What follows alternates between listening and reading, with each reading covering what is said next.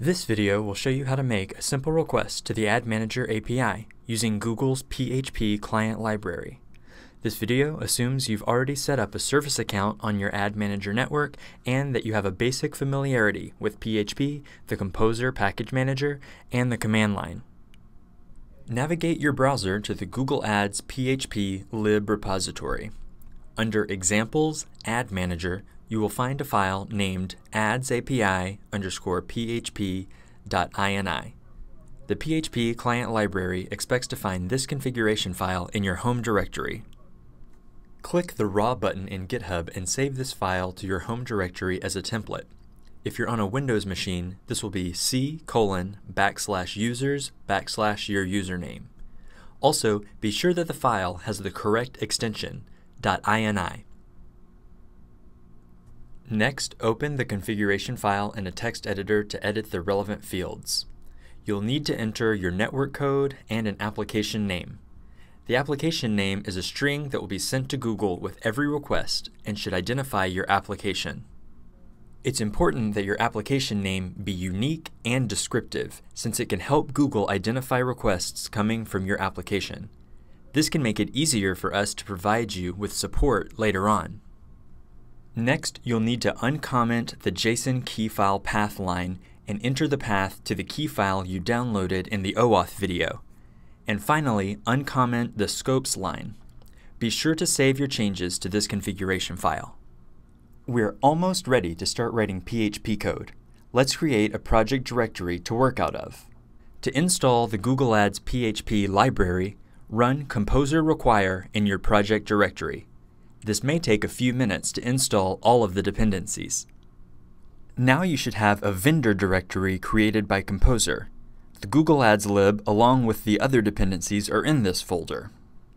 Next, create a PHP file in your project directory and open that file in your development environment. I'm using Visual Studio Code, an open source IDE. First, you'll need to require the Google Ads PHP library, which can be done using the autoloader created by Composer. You need to retrieve a credential object.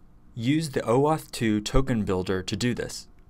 Notice that I'm using a Visual Studio Code extension to automatically include the corresponding use statement. On the token builder, call the FromFile method to access the configuration file you made earlier in your home directory, and then call the build method. Next, you need to create a session object, which can be done with the Ad Manager Session Builder. This builder also needs to access your configuration file. Then you must provide it with the OAuth 2 credentials, and then you can build the session. To create a service object, you can use the library's service factory. Note that when you import the service factory, you'll specify the API version in the path, so this will need to be updated as newer versions are released.